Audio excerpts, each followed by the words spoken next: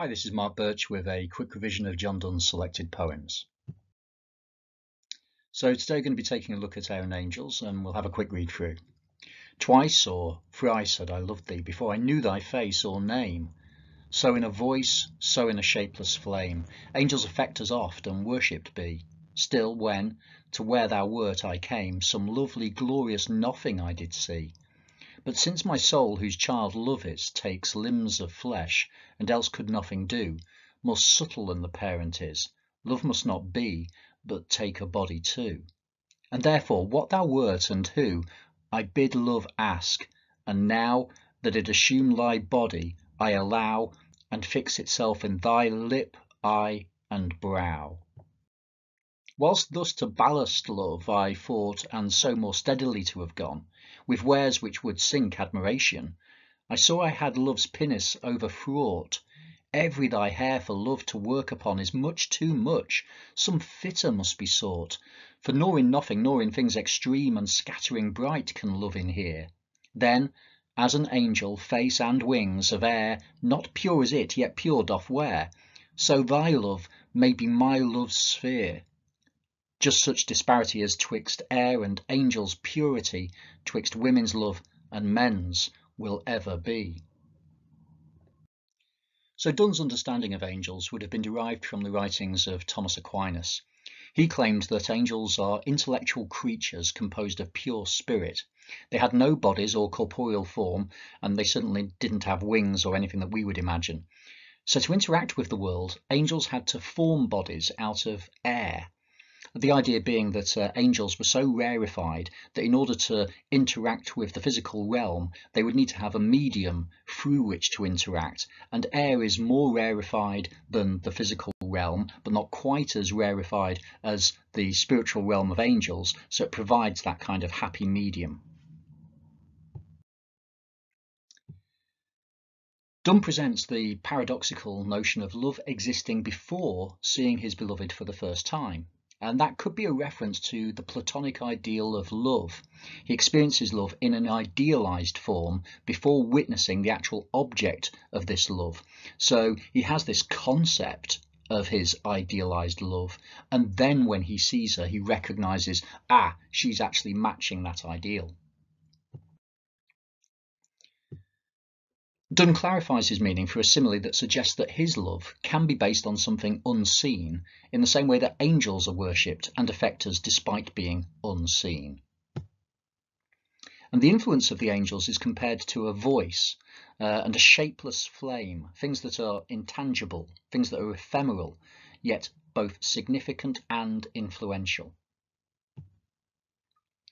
You'll notice that there's a frequent use of sibilants here. So, voice, so, shapeless. And that could replicate the gentle yet powerful influence of the angels or love. States still, when to where thou wert I came, some lovely glorious nothing I did see. So when he describes his beloved, he sees some lovely glorious nothing, which doesn't sound particularly flattering. It's paradoxical as well to describe nothing using adjectives that presuppose existence. But we could resolve that paradox through the recognition that the nothing refers to nothing visible. He encounters his love, something lovely and glorious, but not something tangible. He's almost distancing love from the physical. Donne then moves on to present a quite complex argument. But since my soul, whose child love is, takes limbs of flesh, and else could nothing do, more subtle than the parent is, love must not be, but take a body too. So the first premise is that given that love is a thing of the spirit, it's a product of the soul. Second premise, that the soul must assume a physical form to interact with the world. And finally the conclusion, love must assume a physical form to interact with the world. So we can see where Donne's going with this. The personified love manifests itself in the body of the beloved, allowing the poetic voice to recognize the object of his affection in thy lip, eye, and brow. Donne introduces the conceit of a ship to represent love in physical form. We get this semantic field of sailing with ballast, wares, sink, and pinnace, which we'll have a look at in a moment. Donne Donne's basically suggesting that his lover's physical body could provide a kind of tangible vehicle for love. It would be the receptacle of love. The poetic voice initially hopes that love incarnated will allow it to sail steadily with the ballast of physical form providing its support. He goes on to claim that identifying the physical form with love could make it sink under the weight of admiration.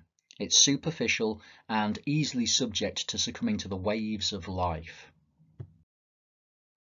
He's overfraught or overloaded the pinnace, the small boat, by ascribing love to the purely physical realm. And this is Donne doing his usual antics of using some kind of homophonic pun that ends up being a penis gag.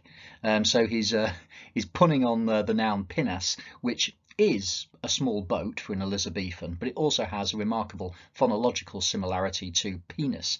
And so it could be an allusion to the purely physical nature of this kind of love. He moves on to more consideration of the physical.